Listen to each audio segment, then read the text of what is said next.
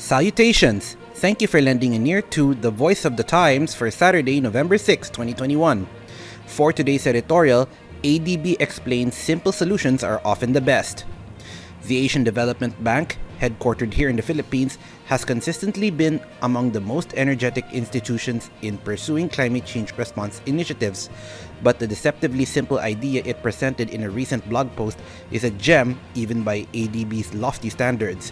Simply by covering them up, landfills can be turned into a source of low-cost energy while at the same time helping to curb emissions of methane, a greenhouse gas even more dangerous than carbon dioxide. Methane, or CH4, is produced by bacteria decomposing organic material. Emissions of CH4 are not as great as those of CO2, but are comparatively more dangerous. Over a 20-year time period, CH4 has about 85 times the atmospheric warming potential of the same amount of CO2.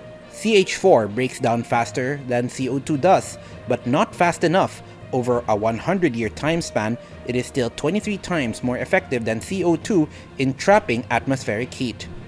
Methane emissions have been one focus of this week's COP26 summit in Glasgow, Scotland, with more than 100 countries pledging to cut emissions by 2030.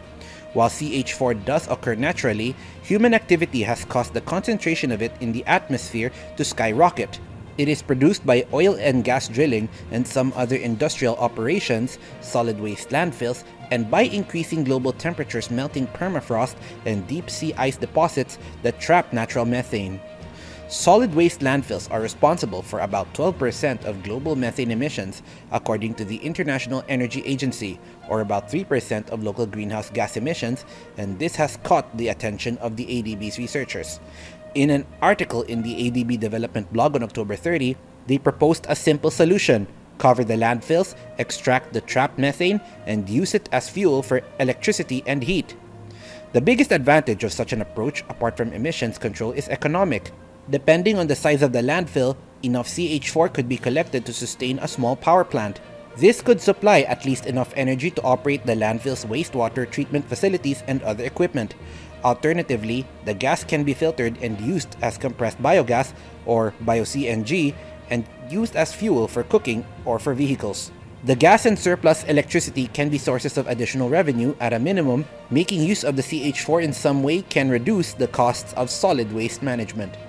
Even if the collected CH4 is simply burned off, which is obviously not an ideal solution, the resulting emissions are still less harmful than allowing the methane to escape to the atmosphere, as burning it produces CO2 and water vapor.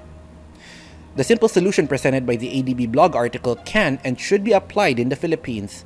Solid waste management has always been problematic in this century, as it is seen as a cost with no tangible profit. The approach of government agencies responsible for managing solid waste has always been to do no more than is absolutely necessary to comply with the relevant environmental laws, and sometimes not even that much if they can get away with it. Having an alternative that greatly reduces or even eliminates the costs and potentially provides new revenue streams would be a powerful incentive to apply the effort necessary to improve waste management. Although the ADB offers a careful disclaimer to the blog that articles found in it represent the views of their authors and not of the bank as a whole, given that this article's authors are ADB staffers, a senior energy specialist and urban development specialist respectively, it is not difficult to see the subtext that the ADB would very likely support such a project if it were presented. Find the landfill projects, develop them, and the financing will come, the last sentence of the article reads. And that is precisely what the agencies concerned in the Philippines should do. In fact, all the government would need to do is to enable such a project. It would be a good candidate for a public-private partnership or PPP arrangement, one that, somewhat unusually, would offer profits to a private enterprise without imposing any costs at all on the public. And that's the editorial for Saturday, November 6, 2021. For more news and information, get a copy of the Manila Times on print, subscribe to its digital edition, or log on to www.manilatimes.net. Follow us on Twitter, Facebook, or Instagram, and listen to The Voice of the Times.